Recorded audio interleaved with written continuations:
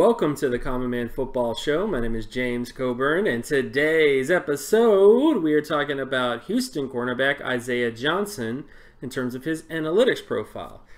Today also we have a special thanks to one of my Patreon subscribers, Lamont Runsu, who suggested this player to me. As a courtesy, all Patreon subscribers will be giving dibs, if you will, in terms of player profile requests on this channel. It's only right to give that added benefit because you guys are obviously contributing to this channel a lot more than everyone else. So as a special thanks to him for suggesting that player. And if you are a Patreon subscriber and you have some players that you want to see on this channel, just leave a comment either on my Twitter, or you could also go to the Patreon page and leave a comment about any player requests that you may have. With all that out of the way, if you're new to the channel and new to the work that I do, all terms and definitions will be in the description. So let's get to his production profile. So first off, he had a 73.90 solo tackle score and a 22.97 pass deflection score. His data isn't necessarily that poor from a solo tackle perspective, because as you can clearly see, he's above the bottom end threshold in terms of all-pro potential and Pro Bowl potential when it comes to solo tackle data. And when you look at the averages at the position, he's above the Pro Bowl average when it comes to solo tackle data. However, his pass deflection data is where he runs into most of his issues. 22.97 is just not that impressive when you look at it in regards to all the other areas. And he does pass at least above the bottom end threshold for pass deflection data at the cornerback position. He just doesn't get anywhere near the averages in terms of 78.34 or 70.21 respectively when it comes to All-Pro versus Pro Bowl averages at the pass deflection area. Now, when you look at his athleticism data, this is where he really shines. He had a 94.13 explosive lower body strength score, a 93.80 speed score, and also had a above 90 percentile flexibility score as well.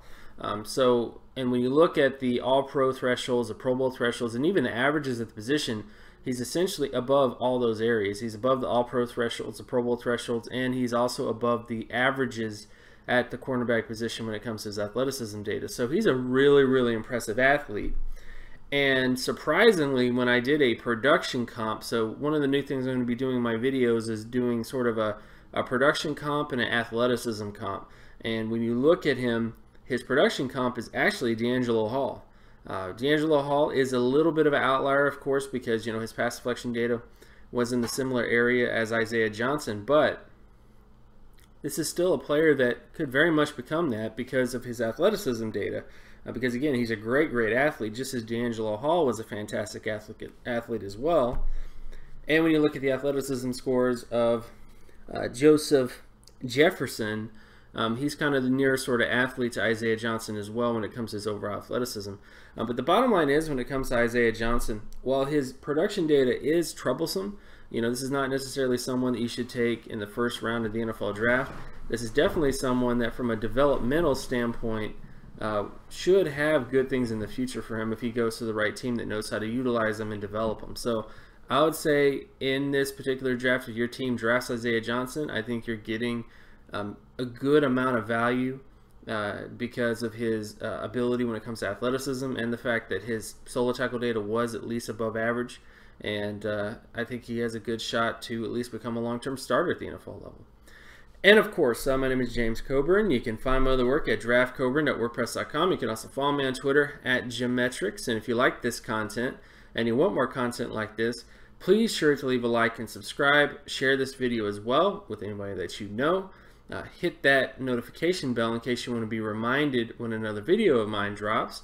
And also check out my Patreon page as well, which is going to be linked in the description. So you can go to that page and donate to this channel. And like I said before, if you have any player requests, the dibs, the people that are actually Patreon subscribers will be the first to be served when it comes to that sort of stuff. So be sure to check all that other information, and I'll see you guys in the next video. Peace.